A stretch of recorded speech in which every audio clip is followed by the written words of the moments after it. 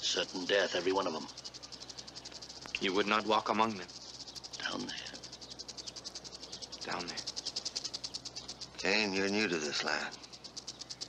That's a death that inches through you, squeezing and twisting like a knife. That's the first thing he's got right yet.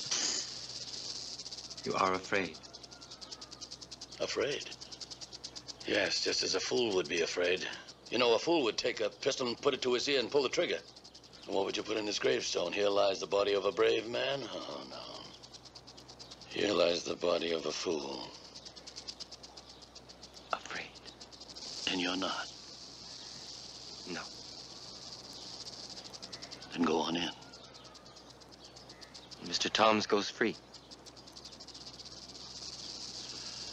Your bet, your body. But the big black birds will be hovering over you in the morning. No? Stay. This isn't your doing. What I did, I did. Leave him be, General. Look now, look carefully. You're looking at a brave man. As the hero said, as the knife slowly turned, shake hands with every one of them.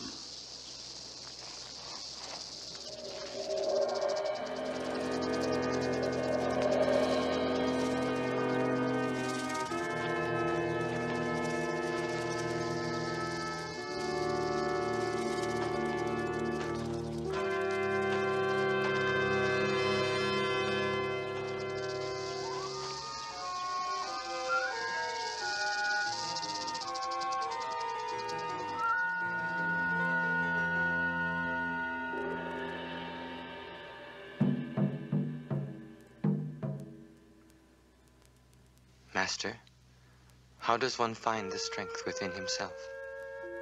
By being one with all that is without himself.